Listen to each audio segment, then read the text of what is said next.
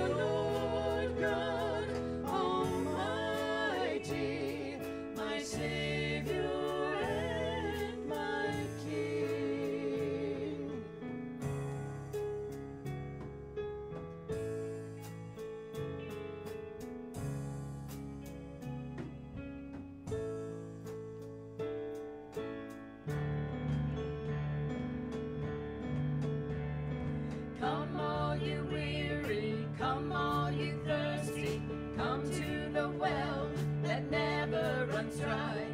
Drink of the waters, come and thirst no more. Come all you sinners, come find his mercy. Come to the table, he will satisfy.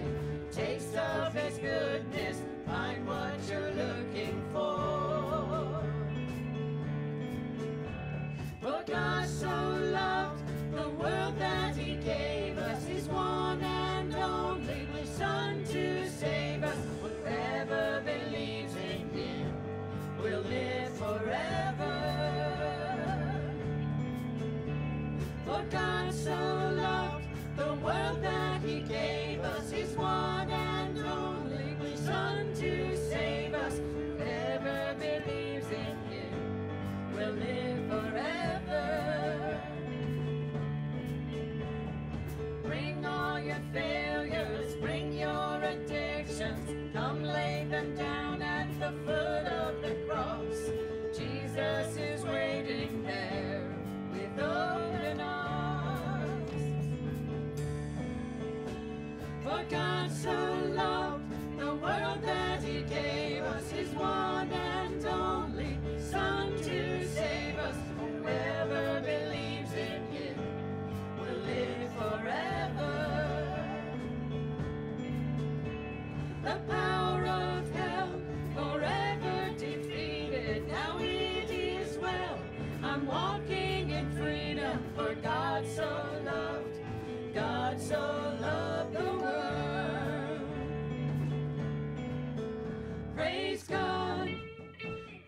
God, from whom all blessings flow. Praise him, for the wonders of his love. Praise God, from whom all blessings flow. Praise him, for the wonders of his love. For God so loved the world that he gave us his one and only Son to save us. For God so loved the world that he gave us his one and only Son to save us. Whoever believes in him will live forever. The power of hell forever defeated. Now it is well. I'm walking in freedom. For God so loved the world. Bring all your failures, bring your addictions, come lay them down at the foot of the cross. Jesus is waiting. God so loved the world.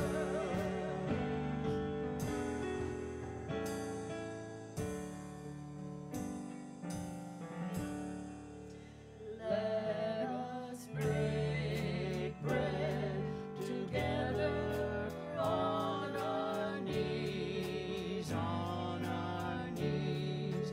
Let us break bread together on our knees, on our knees. When I fall on my knees, with my face to the rising sun, oh Lord, have mercy on me, on me.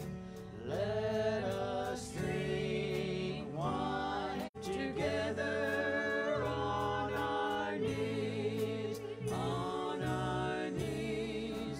When I fall on my knees, with my face to the rising sun, oh Lord, have mercy on me, on me.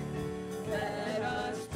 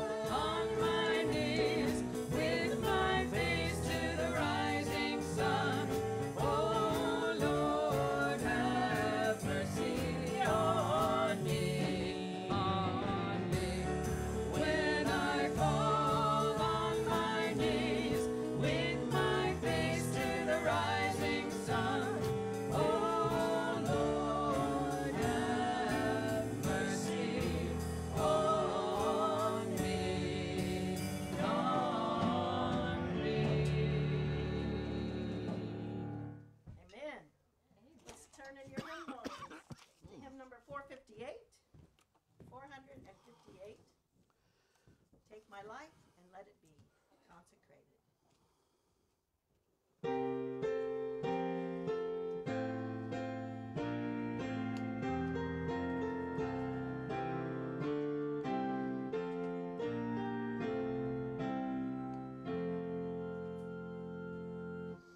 Take my life and let it be consecrated, Lord, to Thee. Take my hands and let them move at the impulse of Thy love, at the impulse of Thy love. Take my feet and let them be swift and beautiful for Thee. Take my voice and let me sing, always only for my King, always only for my King. Take my lips and let them be filled with messages for Thee. Take my silver and my gold, not a mite would I withhold, not a mite would I withhold. Take my love, my God, and Lord, and my feelings, treasures, Lord. Take my step, and I will be ever only all for Thee, ever only all for Thee.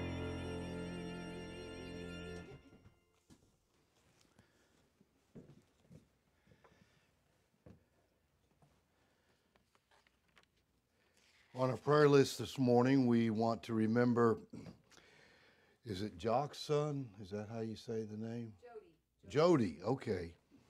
Who wrote this? Can't read my wife's writing. I guess that's why I don't get my honeydew list done a lot of times, is because, sorry, honey, I can't read your writing. Is having major surgery tomorrow, so we want to remember him. Also, my cousin Phil Caldwell is having some of the same problems that I had with heart. Must run in the family. So get well, and it sounds like that you're in good hands, and the Lord bless you and your bride. Also, Louisa Vanquez is still out sick, and we pray for her. I think I just got a message from her that she misses us. Lee and Becky Brown request prayers for Dennis Gunning, Candy Schwartz's sister, Tina Piers, and we want to lift up Tim Wilder, and also Doc Marcel, Bill Aderman, and Tyler Peden. Any others that we need to lift up?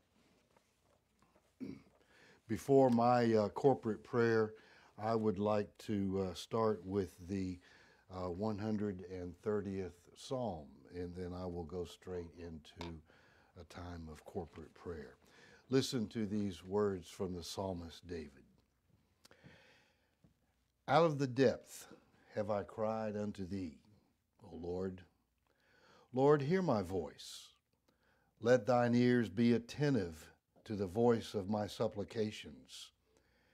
If thou, Lord, shouldest mark iniquities, O Lord, who shall stand? But there is forgiveness with thee, that thou mayest be feared. I wait for the Lord. My soul doth wait, and in his word do I hope. My soul waiteth for the Lord more than they that watch for the morning. I say, more than they that watch for the morning. Let Israel hope in the Lord, for with the Lord there is mercy, and with him is plenteous redemption, and he shall redeem Israel from all his iniquities. Let us pray. Oh God, our presence this morning represents, we pray and we hope, our love and our devotion to your righteousness and to your holiness, to your sovereignty. And as we enter this morning by your invitation to this most holy of holy tables, we do remember your birth. We do remember your life, but we also remember your death upon the cross. But we move from that moment of sorrow and grief to one of joy in remembering that after that, your resurrection. In this, our hope and trust in an eternal life gives us confidence, gives us courage, gives us commitment, our calling, our character, our charity, our cheerfulness, our church, our citizenship, our cleansing, our comfort, our confession, our consecration, our constriction, and most of all, Calvary, where all of our sins have been washed by the spilling of your blood.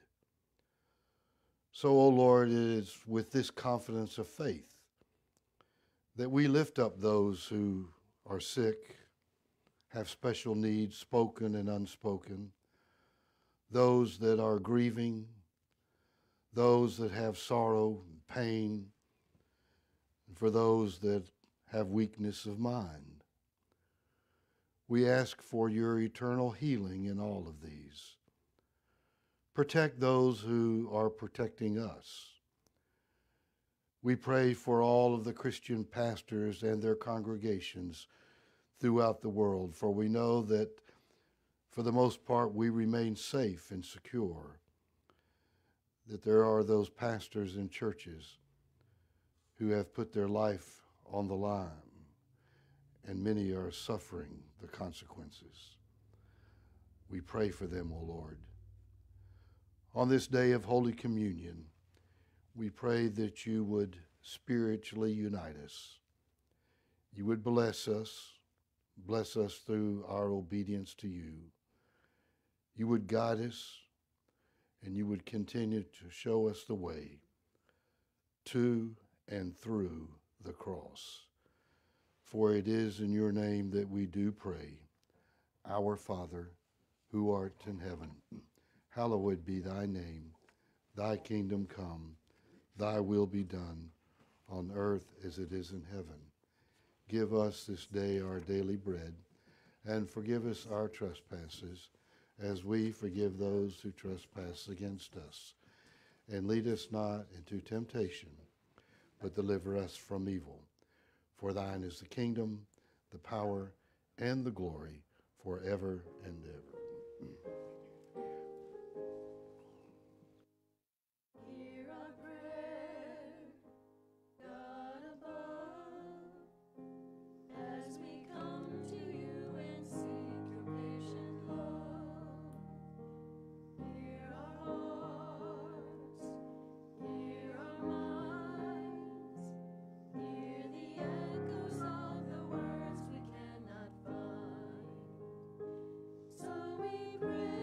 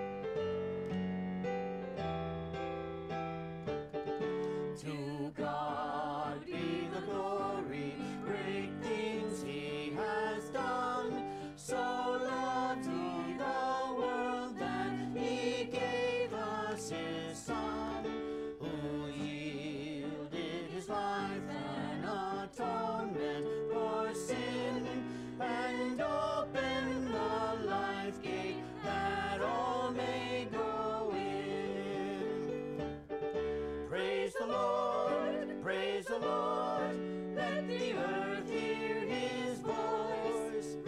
Praise the Lord. Praise the Lord. Let the people rejoice. Oh, come to the Father through Jesus the Son, and give him the glory. Great things he has done.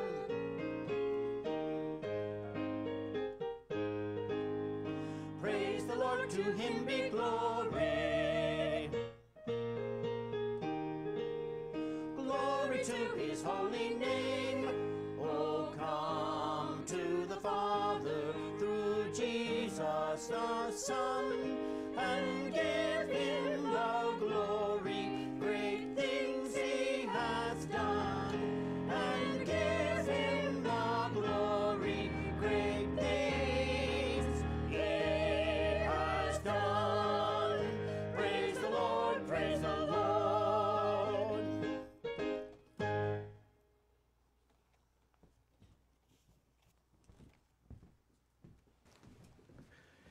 Amen, and thank you. I'm reminded that I forgot one for our prayer list, and that is one of our choir members, Dana, who is still out sick, so we want to remember to lift her up. I'm excited about today being communion.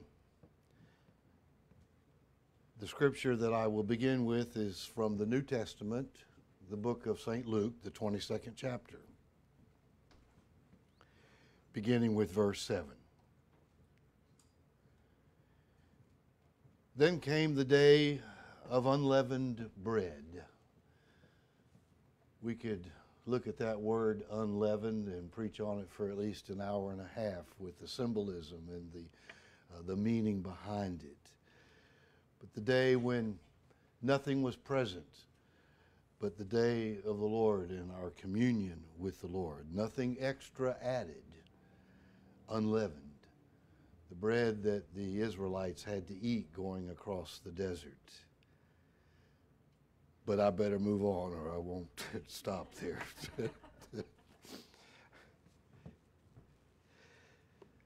Then came the day of the unleavened bread, when the Passover must be killed. And he sent Peter and John, saying, "Go and prepare us the Passover, that we may eat." You see, the Passover had already been instituted, and Jesus had already celebrated this through his upbringing and through his life, because this was something that the Jews, the Israelites, had been celebrating since the first Passover, which we will look at in just a few moments. And they said unto them, "Where wilt thou that we prepare?" And he said unto them, "Behold, when you are entered into the city, there shall be a man that will meet you, bearing a pitcher of water. Follow him into the house where he entereth in." Now just think about that for a minute. They're saying, where do we go? What are we going to do? What kind of preparations we're going to make? And Jesus said to Peter and John, just start walking down the street. Now that took an act of faith right there. Sooner or later, you're going to come upon a man, and you're going to know it's the right man, because he's going to be holding a pitcher of water in his hand. That will be your first sign.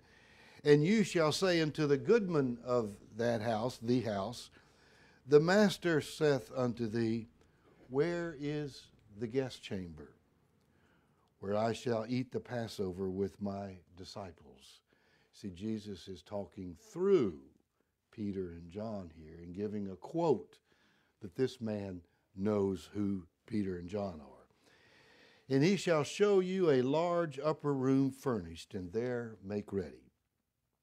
And they went and found as he had said unto them, and they made ready the Passover. And when the hour was come, he sat down, and the 12 apostles with him. And he said unto them, "With desire I have desired to eat this Passover with you before I suffer. For I say unto you, I will not any more eat thereof."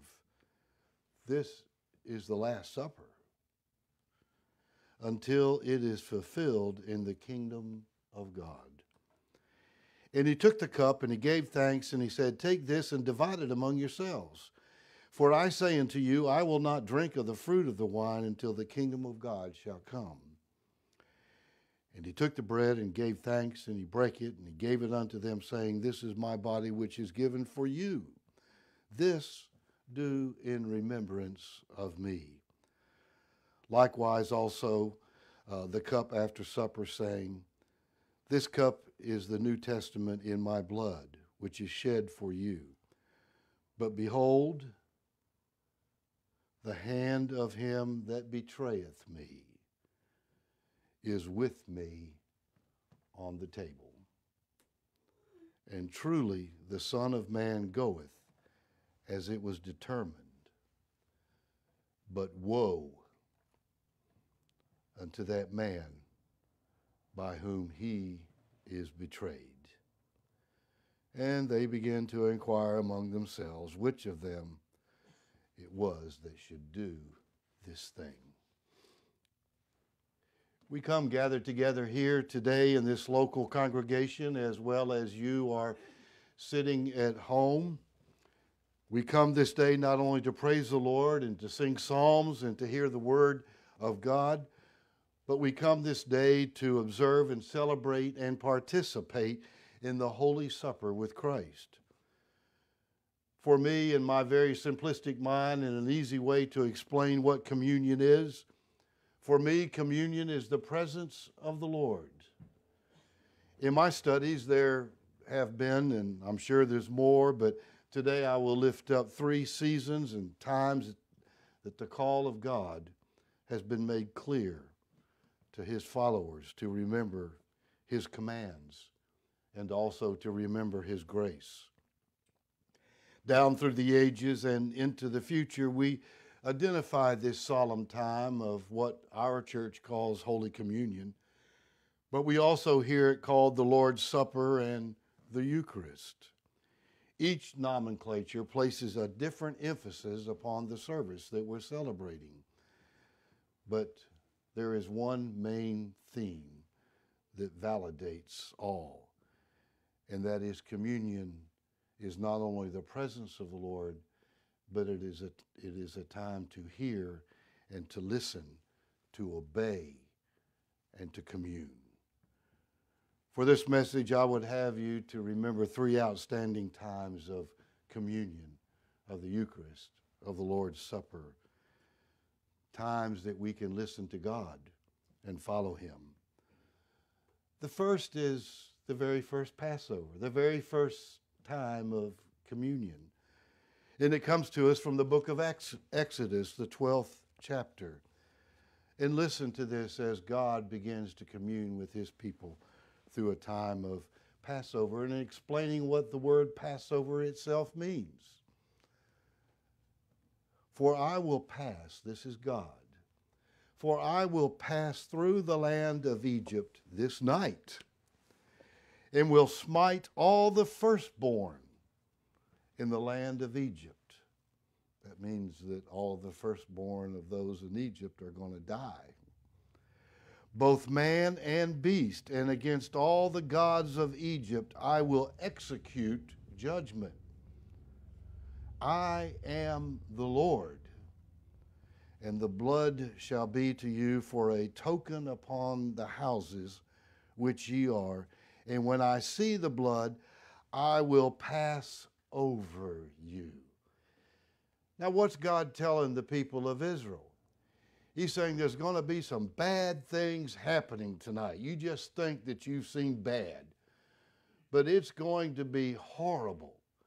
In order for you to escape this horrible, terrific thing that's going to happen in just a few minutes, I want you to take the blood of the Lamb, and I want you to go outside, and right where you have your ring thing, you know, where you can see people that are coming to your house, I want you to take that, and I want you to take the blood of the Lamb, and I want you to put it over the top of your front door. And when the angel of death flies over, he will see the blood of the Lamb, and he will protect you, and he will not enter into your house with the angel of death. I will pass over you. Passover. That's where the word comes from and where the celebration comes from. A time that death passes over us. A time that the blood of the Lamb protects us. And the plague shall not be upon you to destroy you when I smite the land of Egypt. And this day shall be unto you for a memorial. You see, way back in the book of Exodus, God is telling us that through communion and through the blood of the Lamb comes our salvation, and that we should begin to honor and observe this from now on. And ye shall keep it a feast to the Lord. That's what we're doing today. And that's what you're doing at home. Throughout your generations, from this time way back in Exodus to this very day on this Sunday, ye shall keep it a feast by an ordinance forever. That's the first communion, the first Passover. And then we just read the second one with Jesus sitting down with his disciples. The third one that I think is to mention will be at the marriage feast right before the millennium, right after the rapture, and we'll talk about that. The emphasis is not so much on the elements of bread and wine, and even though in the book of Exodus, and we don't have time to go into it right now, but God even tells them to prepare meat and to get ready and exactly how to set the table. The emphasis is not on the bread and wine, but it's upon Holy Communion with our holy God. That is, remember me. Today, when I partake of the elements of bread and wine, one of the thoughts that's going to be going through my mind are those people way back in the book of Exodus when they were given the message to take the blood of the Lamb and to put it on the top of their door and they would be protected. We need protection. Our faith needs protection. Our country needs protection. Never like it has before. As much, if not more, than these people back in Exodus. God says to remember me. And Jesus says to remember me. Did he think we would forget? We can't even forget him historically. He's there. What Jesus is really saying is, remember, I was with you at the beginning of this world. Jesus is saying that I knew you before you were conceived in your mother's womb. Wow. I was prophesied by the priests, the kings, and the prophets. I was introduced as the Christ by John the Baptist. Remember me. Remember that I lived a sinless life. Remember me. Remember that I offered myself as the only acceptable sacrifice for the expiation of sin, extinguishment. Remember that for you and me, after my death, my burial, there was a resurrection. And I returned to the Father, and now remember what I told you. Remember that I am preparing a place for you. In my Father's house are many mansions. And if it were not so, I would have told you.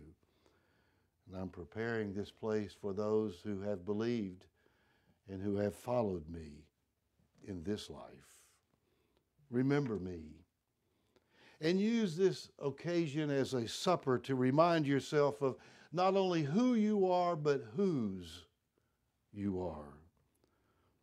Suppers have been used forever to celebrate an important and monumental event in our lives and in the lives of others. There is the tradition of the last meal on death row. And there, traditionally, the man or the woman about to be executed is given the last privilege of being able to have along beside that condemned person And I don't know if it's true at this moment, but it used to be where they always supplied a chaplain.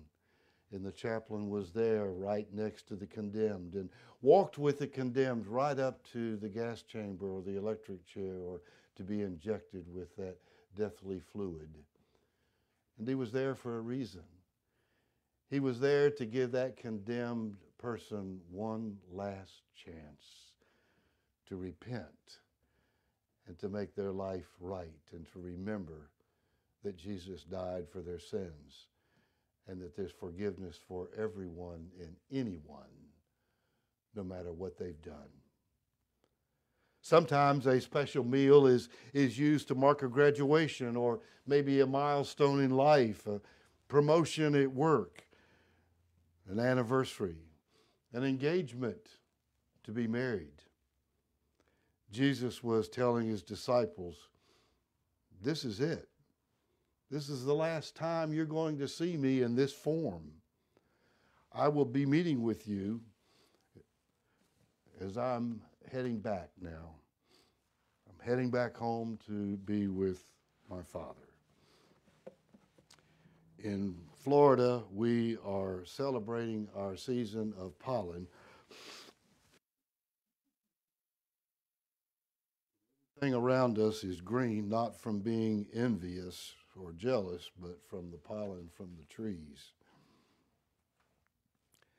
Jesus was telling his disciples, this is it. This is the last time in this form that you're going to see me. While I was at Emory University going through the course of study for my ordination, I had the honor of being class president of my class. And after many years of blood, sweat, and tears, one of my duties as class president was to arrange a final dinner. And I was to invite a special speaker. And I was to monitor and coordinate all the processes to make sure all happened without a flaw. Much like Peter and John were doing in preparing that upper room.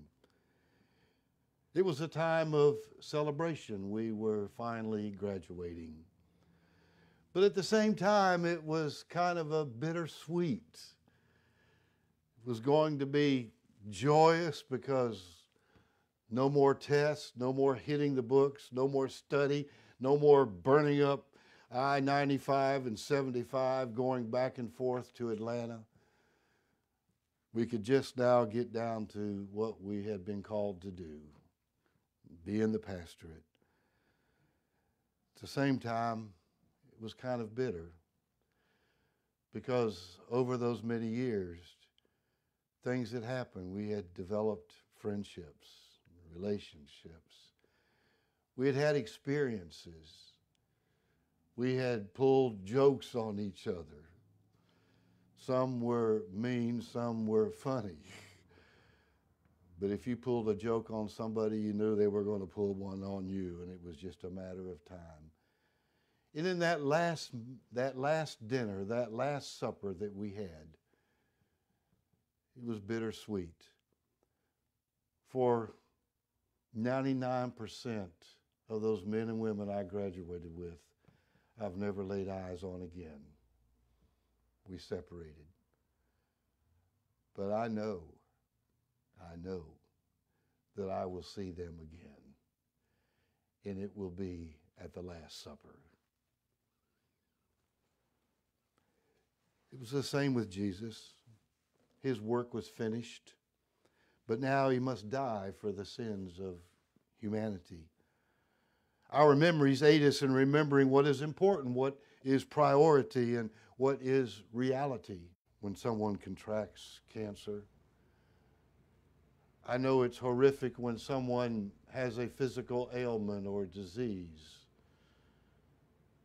But I think in mine, this is just my opinion, that when Alzheimer's, senility, or dementia hits somebody, it is sad because it affects not only that person, but everyone around them.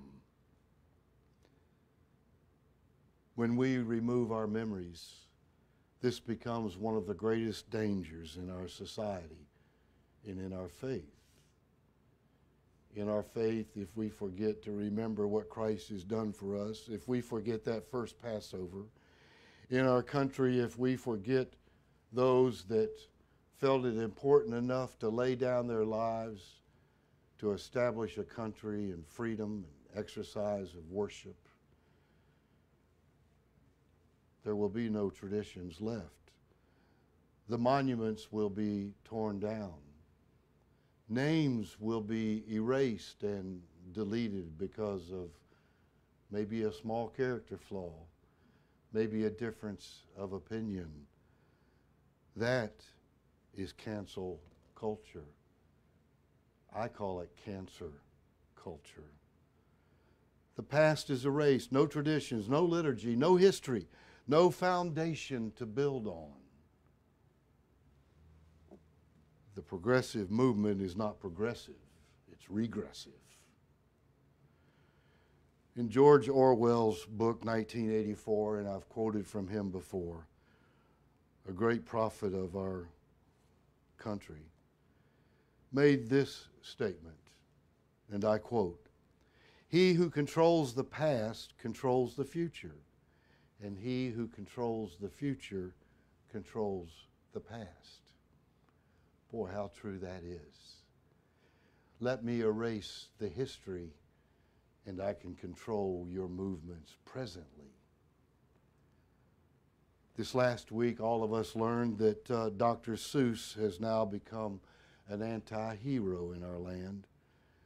His books are being banned and not being carried by many book distributors. But yet at the same time, Adolf Hitler's book, Mein Kampf, continues to be on the selling list, and you can order it. Remains on the okay list. I remember and watched it with my own eyes and heard it with my own ears when the First Lady of the United States, Michelle Obama, read Dr. Seuss to a group of grade school children. What happened? What happened between the time that Michelle Obama read out of Dr. Seuss until this last week? So we meet today being called into remembrance that Jesus calls us into communion with him and his followers, and that as he promised, he will be coming back soon. Remember and ponder some of these points that I would like to share with you. First of all, there will be a rapture. There will be a catching up of the church, the body of Christ. The weatherman says a storm is coming and we all run to Publix to buy toilet paper. The preacher stands behind the pulpit and says Jesus is coming, and we yawn.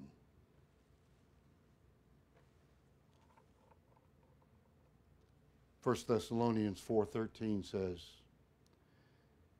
"But I would not have you to be ignorant," today's language stupid, "brethren, concerning them which are asleep," that is, those that have died, "that you sorrow not, even as others which have no hope.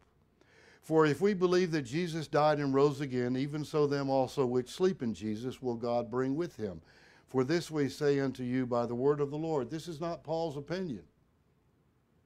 He's saying this by word of the Lord, that we which are alive and remain until the coming of the Lord, is that day of the rapture, shall not prevent them which are dead, those that have died in Christ. For the Lord himself shall descend from heaven with a shout, with the voice of the archangel, and with the trump of God, and the dead in Christ shall rise first. Then we which are alive and remain shall be caught up together with them in the clouds to meet the Lord in the air. So shall we ever be with the Lord.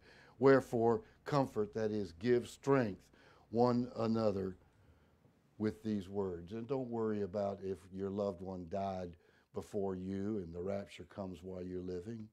The Bible tells us that the difference between those that are dead in Christ rising and those of us that remain will be the twinkling of an eye. Scientifically, that's about 1/100th of a second. So if you're here through the rapture, you'll be followed as a minister, as a Christian, to be given to visions or to dreams. I don't discount them. For those that have them, I somewhat have a little bit of jealousy and a little bit of envy. Sometimes wish that God would just give me a big sign or give me a big vision or just give me a dream that would just give me 10 times the amount of energy. But I'm just not given to that, and I justify it by saying, Rick, I don't need to do that to you. There are those that I need to do that to, but for you, I don't need to. But I had kind of an occasion like that yesterday morning, Saturday morning. This is the third time that I've rewritten this sermon. I went out on the porch without my sermon. There was just my dog and my second cup of coffee. Our porch outside of our second-story bedroom faces direct east. If you will remember, yesterday morning was kind of a cloudy, overcast, dismal morning. And I was thinking about the sermon and thinking about, oh gosh, now I have to go back in there and it's going to take me another hour, hour and a half to recompose and change and make sure that everything's in sequence and that I'm saying everything that I think God wants me to say. And looked up, and all of a sudden those clouds just barely opened up. I had no regrets. And I was ready. I was ready to listening. Are you ready? The rapture of the church is going to happen.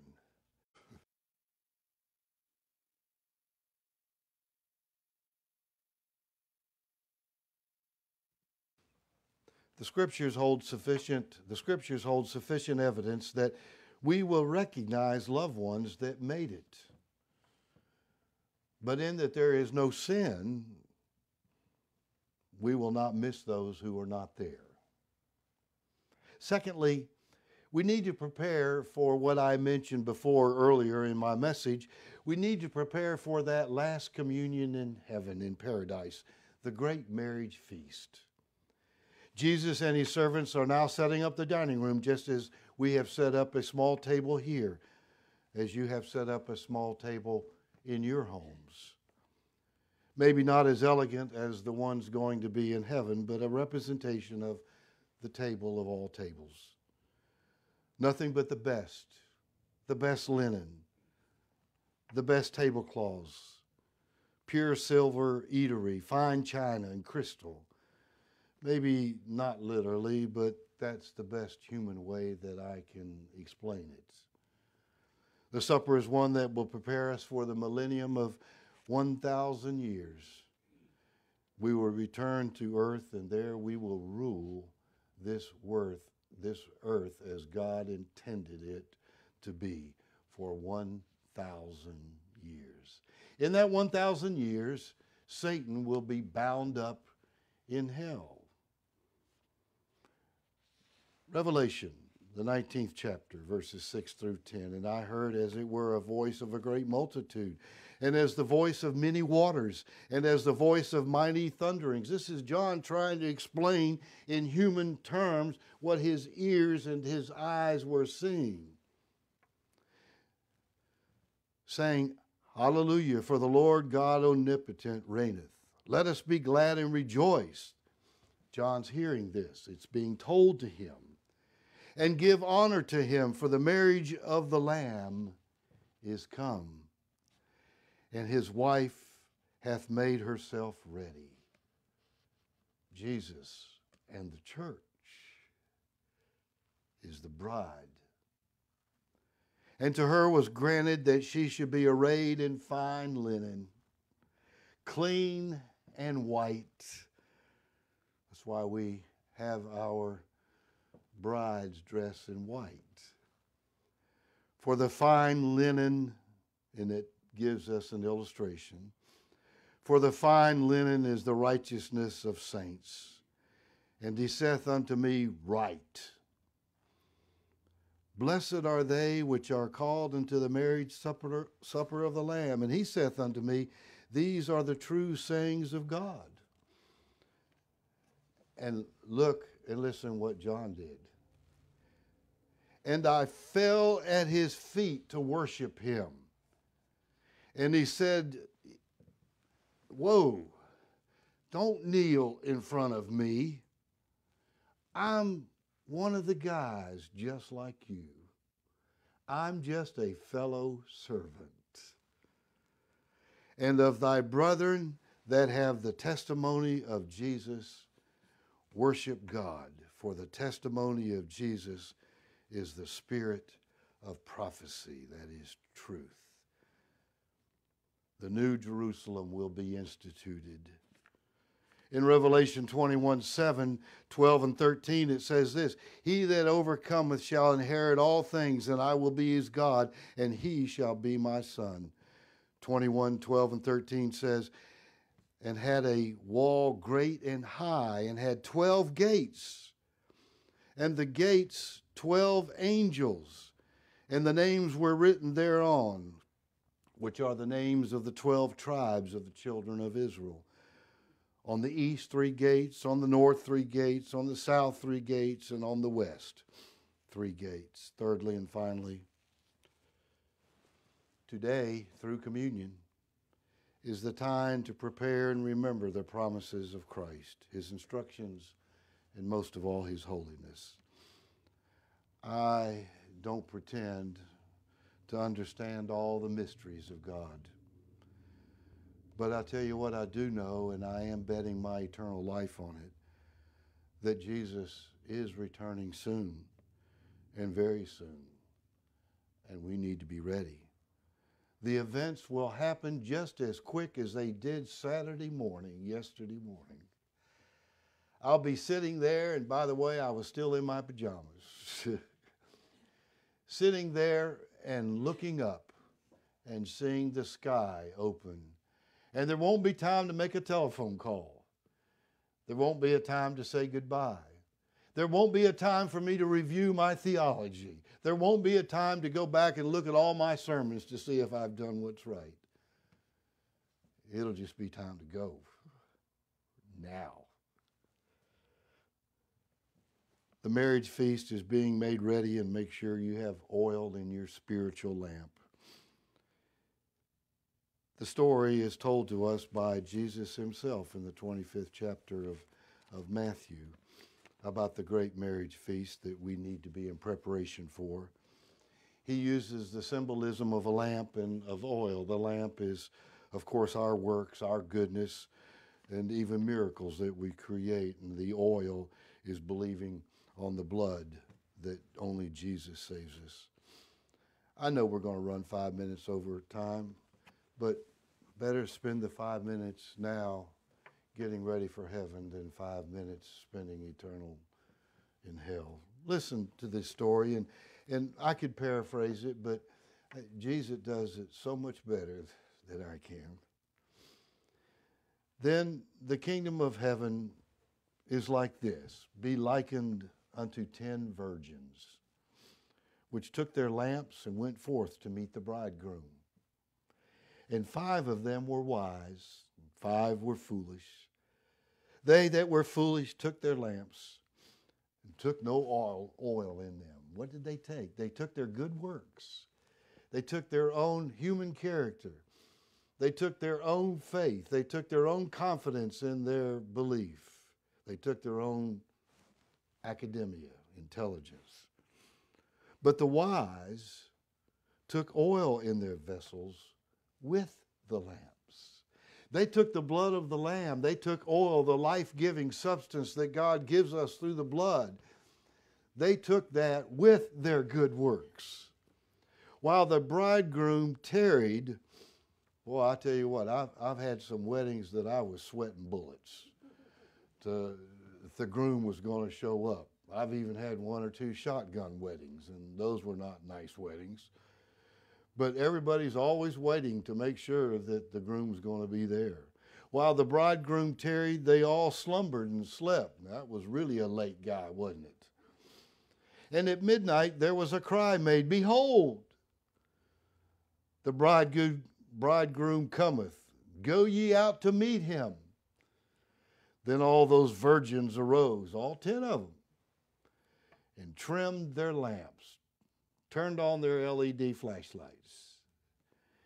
And the foolish said unto the wise, Give us some of your oil, for our lamps have gone out.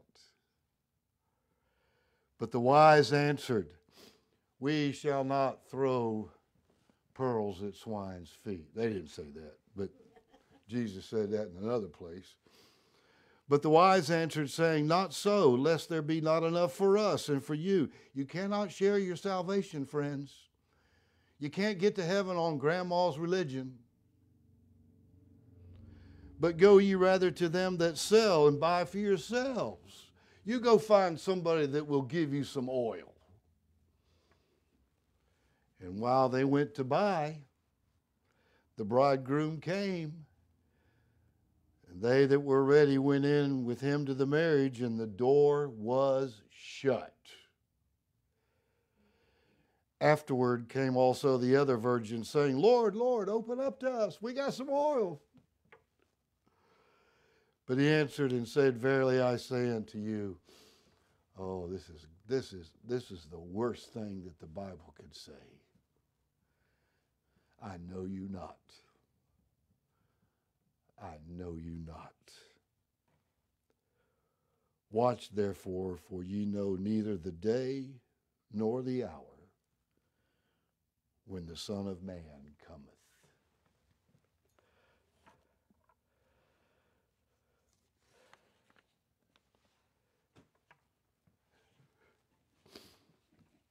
Remember,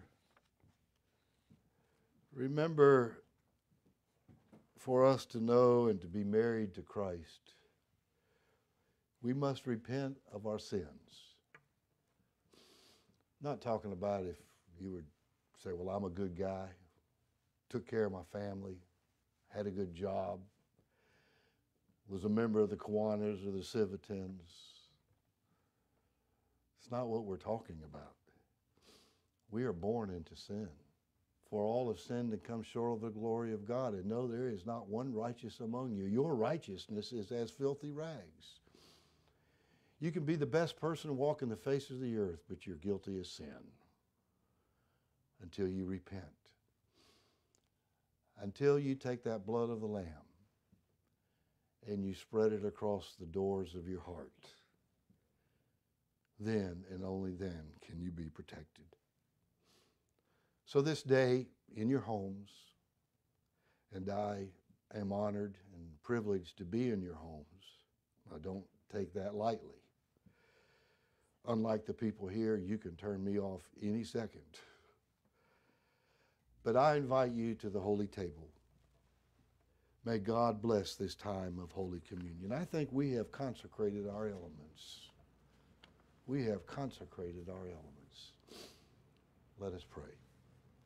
God, for this opportunity to be reminded of our communion with you, we give you thanks. We ask now for those that maybe have put off the decision of accepting Jesus, the blood of the Lamb, to be the only acceptable sacrifice, that they may be able to do it right now and pray that prayer, oh God, please accept me in your Son's name. And now we ask for these elements to be consecrated. In the name of the Father, the Son, and the Holy Spirit. At home, if you will now have your cup of juice or whatever and your little piece of bread, we're going to share it with our small congregation. And then if you will hold on to it until we can all take it at the same time, wherever you are in your home, and then we will take it together here in the local church.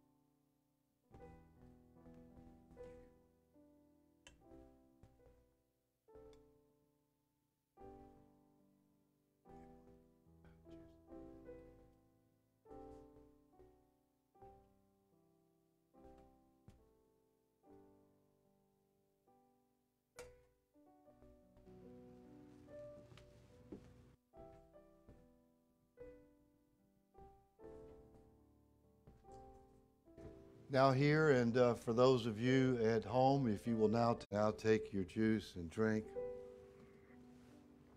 And as we eat and as we drink, let us remember that it was his blood that sanctifies, that consecrates, that saves us for that Last Supper, that marriage feast in heaven. Amen.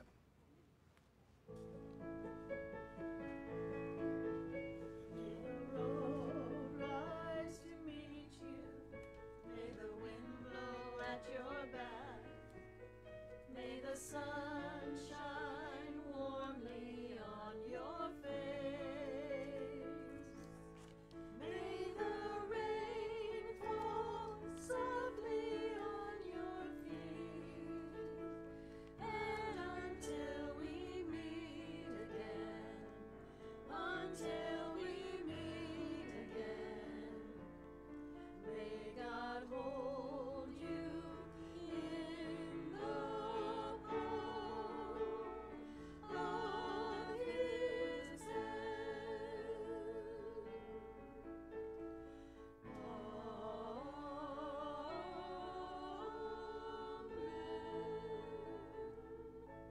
And now as Almighty God sits at the throne of heaven through the grace of his Son, our Lord and Savior, Jesus Christ, be with us now and forevermore.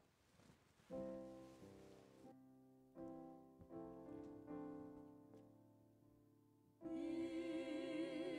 my people, which are called